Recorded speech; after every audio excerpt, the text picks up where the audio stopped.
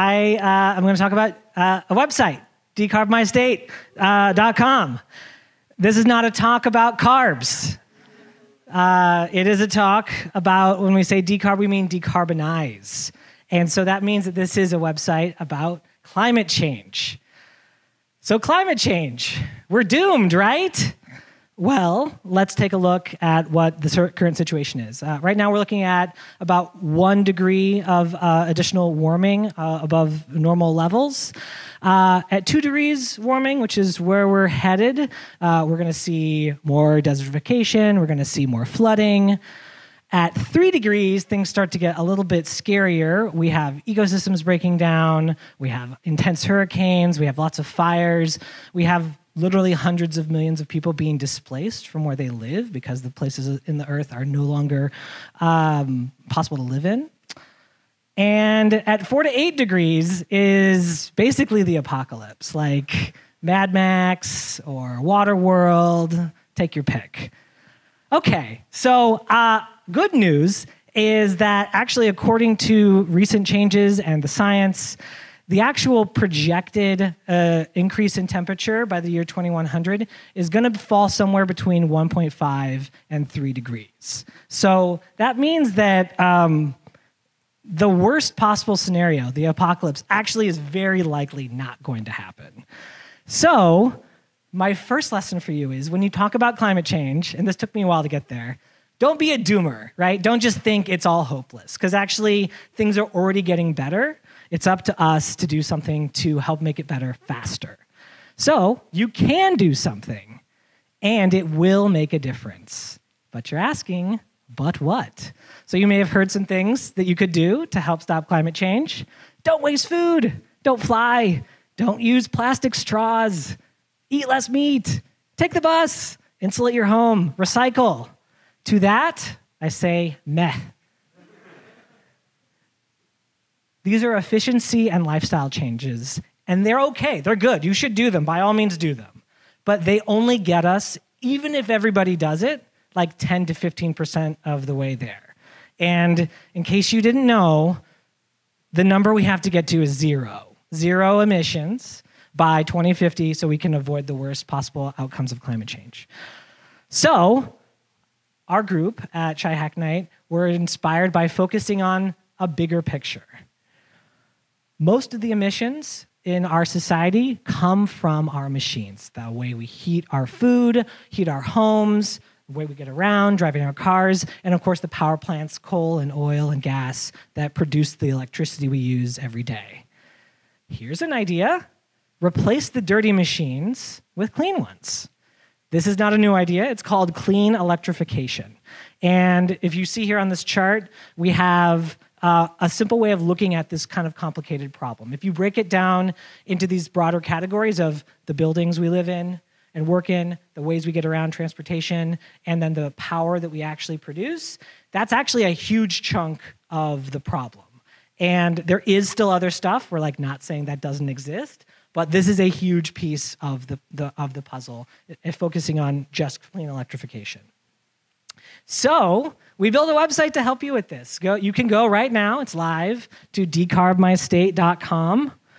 And we've done a number of things for you. We've pulled together a bunch of data from a bunch of different data sources about all 50 states in the US, plus DC. We have the emissions, we have all the electrification of vehicles, we have all the information that you need to know to start counting all these machines we have to replace. You get a map like this. It actually shows you, here is all of the states and how they're shaded is based on how much pollution they emit every year. And if you can see from this map, Illinois is actually not doing well. We are the 3rd highest in emissions. We're tied with Pennsylvania and Florida. Texas is the worst, by the way, in case you didn't know. So despite the fact that we have a Democratic governor and Democratic control of Congress and all these people care about climate change, and we passed like a really ambitious climate law in the state of Illinois, known as the Climate and Equitable Jobs Act, CEJA, we still have a long ways to go. So you can do things here in Illinois that matter. You don't have to worry about what's going on in DC and like fume at Joe Manchin, right? You can actually do real things locally to make a big difference in climate change here.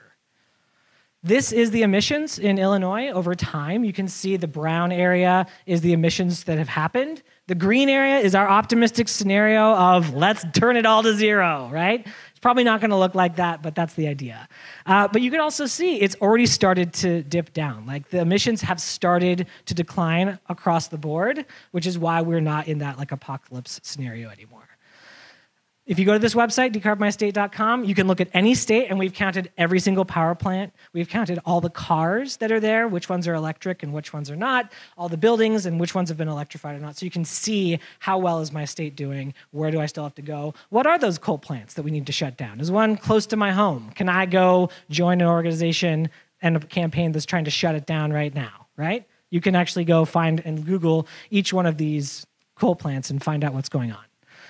We have, like I said, all this information about what's happening. This is the numbers for Illinois. As you can see, we have a lot more EVs, electric vehicles, that need to be sold. We need to stop selling gas-powered cars. Like your next car must be electric. So in Illinois, if we focus on those big pieces, that is 65% of the problem. And that is a huge chunk of getting us all the way to solving the climate change problem. So go to decarbmystate.com. And you can learn how to get started. We have not only this information, but ways to electrify your own home. We have resources for that. And then also resources on how to get involved in political campaigns and elect candidates that actually care about this issue and will push for those policy changes to electrify everything else. And then we can be all part of this awesome future of a decarbonized, electrified future. And we can actually keep the global temperature down below the 3 degrees and shoot for something more habitable for everybody, like 2 degrees. I'd like to thank all the people who worked on this website at Shy Hacknight over the last 6 months. Juan Pablo Velez, Victor Coves, Sean Watland, Howard Keir, Dylan Halpern, Elisa Rudolph, Joyce O'Heary, Samantha Goodman, Shelby Barron, Jack Maddens, Saragnal Thapati, and Robert Herrera. If you're in the room, by the way, say hi. Thank you. Yay! We did it. And of course, to tie it all back to tonight's theme, thank you, Shy Hacknight. This project would not have been possible without Shy Hacknight itself being the space where we can come together and find like-minded individuals and work on projects that matter. So thank you.